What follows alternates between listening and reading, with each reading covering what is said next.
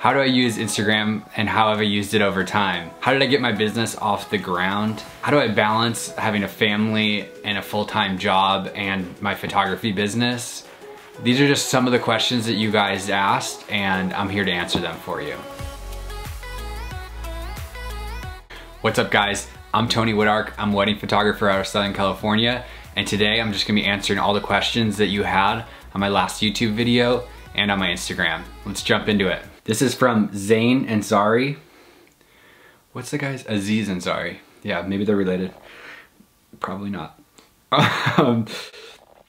Okay, this video totally gave me some peace. Thank you. I've been overwhelmed since I'm a newish wedding photographer, and there's so much, but I'm hoping it does get easier. My question for you, did you hire anyone to design your website?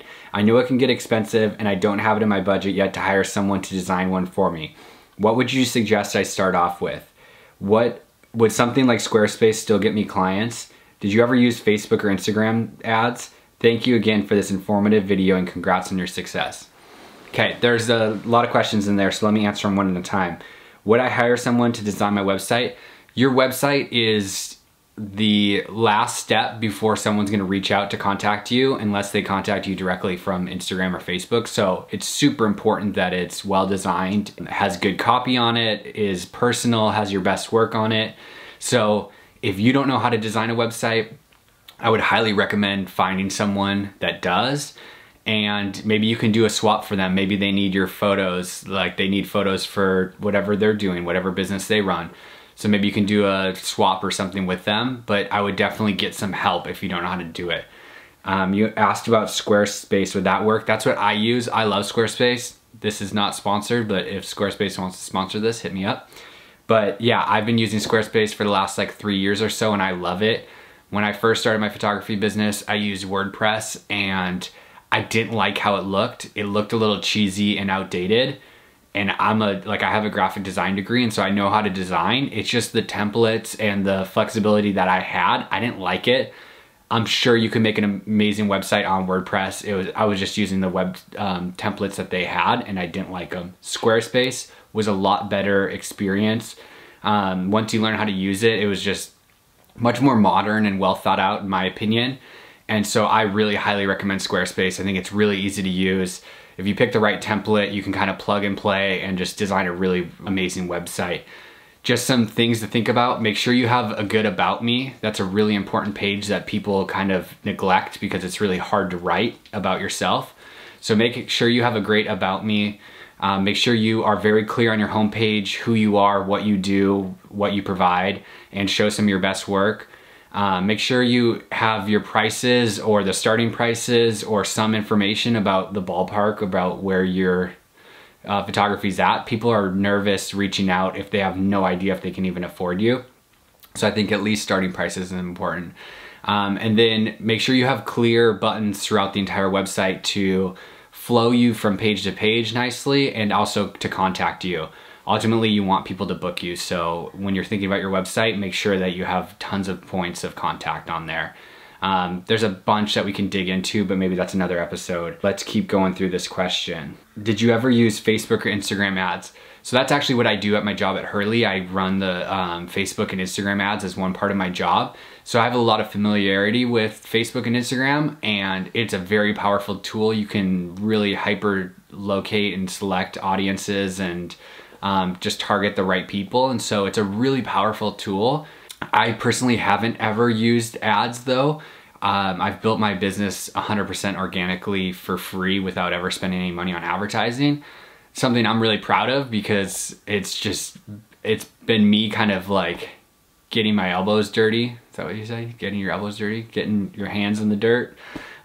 Just working for everything I get, and we'll get into that later with some of these other questions that I answer. But I just basically have worked really hard to put my business out there, make sure people see my photography. You can pay through ads to make sure they see your work. It's just a different strategy. I was really cheap at the start of my business and was trying to run a profitable business from the starting because this was to help provide for my family, and so I was very careful about every single dollar I spent.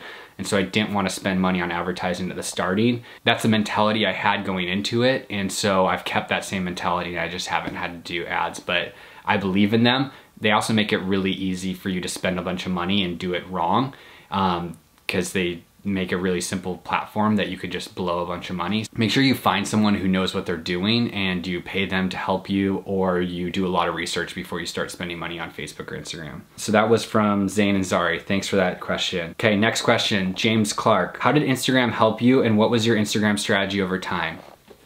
Basically, Instagram's what started my business. I had a couple thousand followers from just posting photos and making friends over time on Instagram and kind of being early on the platform.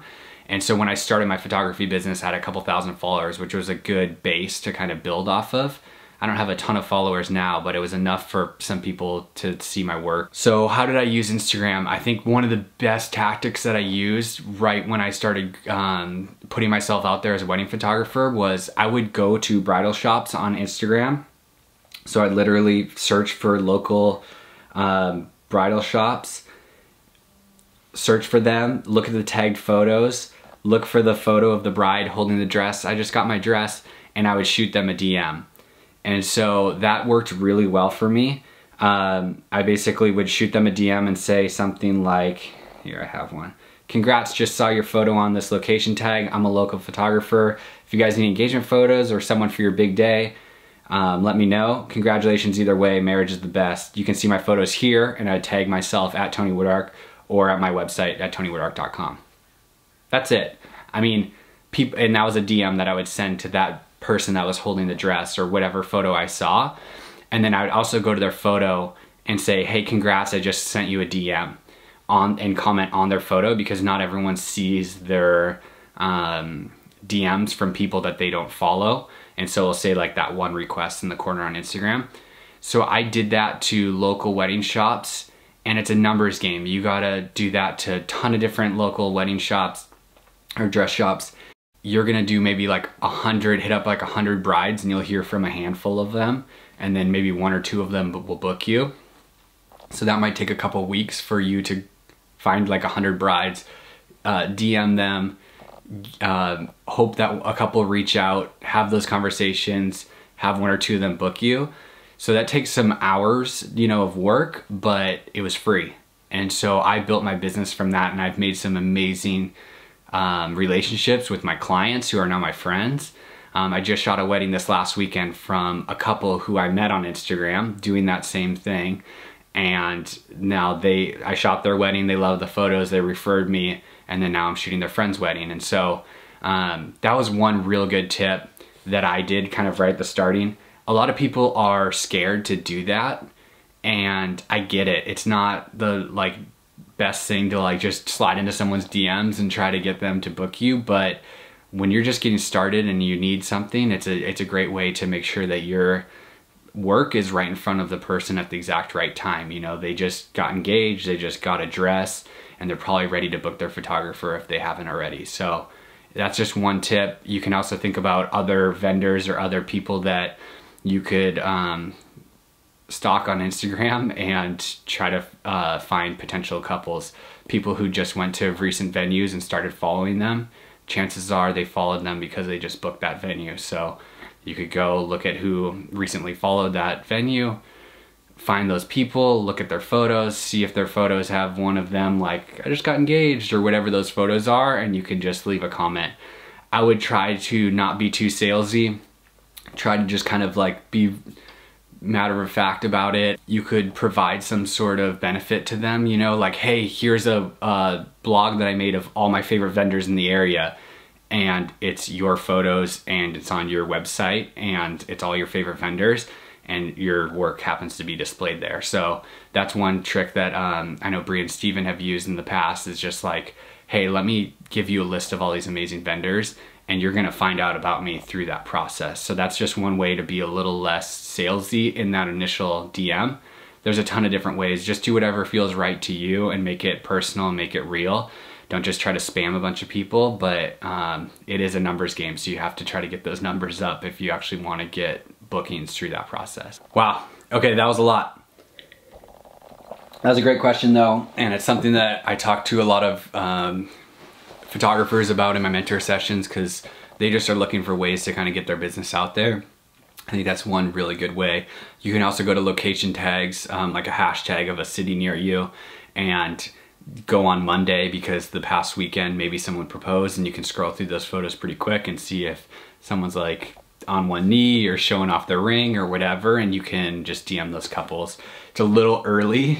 You can also just save that photo, wait a couple weeks, go back to your saved photos, and then DM them a couple weeks later, so you're not like they got married and then now you're trying to get them to book a photographer. So yeah, just, those are some simple ideas that you can use. One big one is join Instagram Marketing Secrets, Bree and Steven's Facebook group. They're amazing and they have a trillion tips like the ones that I just mentioned to you. So check those out. Okay, next question. I'm like out of breath. Let me catch my breath. Okay, oh, this is a good one. Joel from Steel and Flint Society group asked, how do you balance a full-time job and a photography job with your family? I really am at the same place and would love to hear what has helped you to pursue your passion and still have a day job. That's a big one, and I would say my first year doing full-time, kind of, not full-time photography because I still had a full-time job, but really going all in on photography. I did 13 weddings my first year, and then I did a bunch of other shoots. I did family shoots, newborn shoots, some commercial work, photos for friends, my travel photography. So I did a ton of different photography my first year. I basically worked every single minute of every day in 2017. It was too much, but doing that basically like kicked my business off into this, like immediately started growing pretty rapidly because I just put so much work out there, and kind of everyone that I knew, all my friends and all my family knew how passionate I was about this and how much I wanted to be successful in this. And so it kind of just made the snowball really big from the start, and then it was kind of the snowball effect and it grew from there. And so I wouldn't recommend maybe working, like I don't recommend working every single day of every minute or whatever. You'll probably get burnt out, but it's gonna take a lot of work up front. Figuring out your website, figuring out your processes, figuring out a client management system like Honeybook, all of those things take time. If you're more developed and you're just, now you're trying to figure out how to balance it, that's awesome. I would say the best tips that I've found for balancing a full-time job at Hurley, balancing my photography career, and then balancing time with my family has been really charging the right amount of money that I'm worth, doing less random photo gigs. So I don't do family photo shoots anymore. I don't do newborn photos. When I do travel photography or that kind of stuff, it's all on film, so I don't have to edit the photos, and I can just like enjoy the process of shooting and kind of trying out new things. So that's helped. It's basically saying no to everything except weddings is what I've been focused on. And then charging the right amount so I can do the right amount of weddings to keep a healthy, balanced life. And that's, this year is 14, next year is gonna be 10. So it's kind of just slowly reducing those while I'm raising my prices to kind of find that sweet spot. I'm comfortable at 14 this year, like I feel good. I'm in the thick of a pretty busy time, but December will be easier, November will be easier. So yeah, there's always kind of light at the end of the tunnel, and then next year 10 weddings is going to be really comfortable, and I feel really good about it. Another thing for balance has been really batching my work. So today I'm gonna spend time on Instagram, like planning the photos that I want to share this week, coming up with some caption ideas, getting stories ready of sneak peek galleries.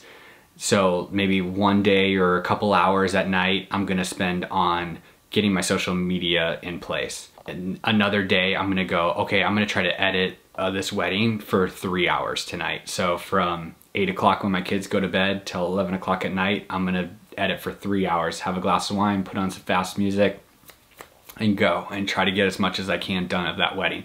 Next night, maybe do that same thing. I've also been taking days off of work at Hurley so that I can just sit at home and edit for an entire day. I find that when I do the same task for an extended amount of time, you get into that groove and that flow, and you just kind of get a lot faster. And so when I'm editing especially, that first kind of half an hour, you're kind of clunking around and probably spending too much time in photos, but then you start to get in a groove. And when you get in that groove, you start editing a lot faster and just more efficiently. And if I can do that for 3 hours, that's great. If I can do that for 6, 8, 10 hours, that's awesome. And so I've been taking off days work so that I can just focus on like getting a wedding done. So it's like batching my work is what I'd say has been really helpful for just balance, I guess. And then just really being purposeful with your time. And it's something I'm totally working on. But like if I'm family time, like get off my phone. I'm guilty. I'm not perfect at this at all, but like put my phone away. I'm not on Instagram. I'm spending time with my family. If I'm working, I'm working. I'm not on Instagram. I'm not checking emails. I'm not watching a TV show or whatever. I'm working. If I'm at Hurley, I'm working at Hurley. And so like just being super focused. And I think those batching my work, being super focused on what I'm doing and just having purpose for every minute that I'm spending on my business, I've just become a lot more efficient. So, and then also reducing the amount of work I do and charging more so that I can just really focus on making the best possible work I can. Those are my tips for balance. It's a struggle, dude. It's still hard. I don't know. I'm not perfect by any means, but 2019, which is what we're in, is a lot better than 2018, which was a lot better than 2017. So I'm progressing better each year, and I think 2020 is gonna be awesome. So start for that. Okay, let me catch my breath. Let me have a sip of wine. You also asked another question. Do you feel like working at Hurley has helped you with photography or having that as a second job? 100%.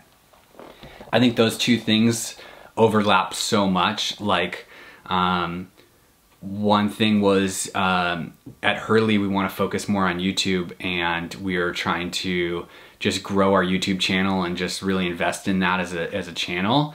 Simultaneously, I'm like, hey, I want to do a photography YouTube channel. I learn a lot better by doing. So I started my photography YouTube channel at the same time that we're trying to get better on YouTube. And so at night, I'm studying what people are doing on YouTube. I'm learning how tags work. I'm learning how titling works. I'm seeing how search works and how discovery and all of that happens on YouTube. And so I'm learning a ton personally for my photography. I take that knowledge and I apply that on a larger scale at Hurley with the things that we're doing. So that's one easy example. I've learned a ton about Facebook and Instagram ads from Hurley. I can take that and apply it to my business. If my business ever slows down and I need more work, I could do Facebook and Instagram ads, and I know I could be successful at those. So there's just a lot of good overlap, and they kind of mutually benefit each other for sure. What has helped you to grow your business when you first started out? I kind of touched on this. That was from Brady Vernick. I touched on this. Instagram was the major one. So my first year, 2017 of business, I did 13 weddings, and all of them were from friends, knowing people, second shooting for people that I was friends with, or our wedding photographer that shot my wedding, and also finding people on Instagram. And so do that DM trick I kind of mentioned earlier. Those are all ways that I kind of kickstarted my business. And I worked my butt off, and I shared everything along the way. I think it's easy to just kind of get hunkered down on your computer, work a ton, and not share anything. It's also easy to share a bunch, sit on Instagram, and not work enough. And so it's finding that balance, but doing a lot of it. It's gonna take a lot more work up front than it is later. Okay, Sam Barker, I need leads. What's your go-to? I would do that Instagram thing.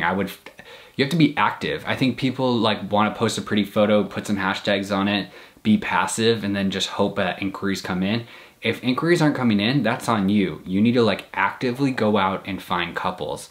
Ways to do that are target dress shops, target coordinators, target venues, find people that are in the wedding industry, find those couples and reach out to them. Also, be a really good vendor to other vendors. Like on the day of, try to get some sneak peeks of the vendors working. Try to make sure that you spend extra time getting photos of those floral arrangements so that you can send the florist the photos and share your work so that those people have work that, you know, your beautiful photos that they can share with their clients and their future potential clients, and you leverage those connections to drive more leads. The first couple years was all my inquiries for the most part came from Instagram, and now in 2020, 80% of my inquiries have come from wedding vendors. And so that's just been a big change in my business, is basically I feel like I'm a good vendor and work well on a team with other people, and people appreciate that. They appreciate that I take good photos, I deal well with the clients, but I also work well as a team, and they want to refer me. And now those referrals have become my bookings, and I don't have to worry so much about social media driving my leads. They're kind of coming from both angles. Okay. This is going to be a long video. Sorry, guys. Emmy had the same question. Any advice for a new photographer trying to grow my business? Touched on that. Sherry said, how are you doing overall? I love you. Thank you. Best question. I'm good. I'm busy, but I do that to myself. Like, I lay in the bed I make the bed I lay in. I don't know what these phrases are, but yeah, this is the life I chose. Like, I'm choosing to do photography. I'm choosing to run my own business. I choose to do these educational videos and put out educational articles on my site. This fuels me. I guess you could say I'm a workaholic, but I just enjoy all this, and this is what kind of energizes me. I enjoy this much more than like sitting down and watching Netflix right now. There's a time and place for that, but I like doing this a lot more than that. So this becomes a priority. So that didn't answer your question. How am I doing overall? I'm doing great. This year is a lot better than last year. And just in terms of balance and the time I've had free time to spend with my family, travel, went to Hawaii this summer, going to Hawaii next month. Just been having a lot more fun this year, and so it's been really good. My kids are growing to a really fun age, and yeah, it's just really fun. So yes, I'm doing great. Thank you for asking. Okay, last one. Bridal shows, expos, in your opinion, are they worth it? Since I'm a newbie, I was contemplating. I've never done one, so I can't speak honestly on that subject. I've heard mixed reviews. People are like, they're terrible. It's a bunch of brides that are just price shopping, blah, blah. But yeah, it could be great. You could find awesome couples. I think if you're gonna do it well. Have an amazing booth. Make sure you're clear with your pricing. Make sure you're getting emails to follow up on leads or driving inquiries and bookings at that bridal show. If you're gonna do it, go all in. If you kind of aren't really feeling it or whatever, try some of these Instagram marketing techniques or try something else. It might not be the only solution for you, or it might just be one part of something that you do. Yeah, I think you might have to try it or just move past it. I don't know. Or I would definitely talk to someone who's done it before and has learned from it, and get their experience about how much it costs for their booth, how much work it was, how much business they were able to drive from it, and see if that's worth it to you. Maybe an Instagram ad or Facebook ad would be more profitable for you and less work. I don't know. It's something you have to consider. I'd also make sure that you're a good salesman and a good face for your brand. If you're not extroverted and you're not great just chatting with random new people and strangers that come up to your booth, maybe an expo isn't the best place for you to drive business. If you're super extroverted and talk really well with people, it could be a great way to try to get new clients. So that's my tip on that. Okay, that was all the questions I have here. I hope that helps. I know this video is way longer than my normal videos. Sorry. I hope there's helpful information in there. I really appreciate these questions. It was super fun to answer these for you and kind of reminisce about the start of my business and how much I've grown and how much work it's been. It's really rewarding for me to just see that progress and just be proud of where I'm at. So thank you guys. If you guys have any more questions, leave those below. Maybe I'll do this again in a month or two or something, or I'll just be happy to answer your comments below. I've got some new videos in the works, so make sure you subscribe, like, comment, do all that fun stuff. But yeah, I appreciate you. Thank you.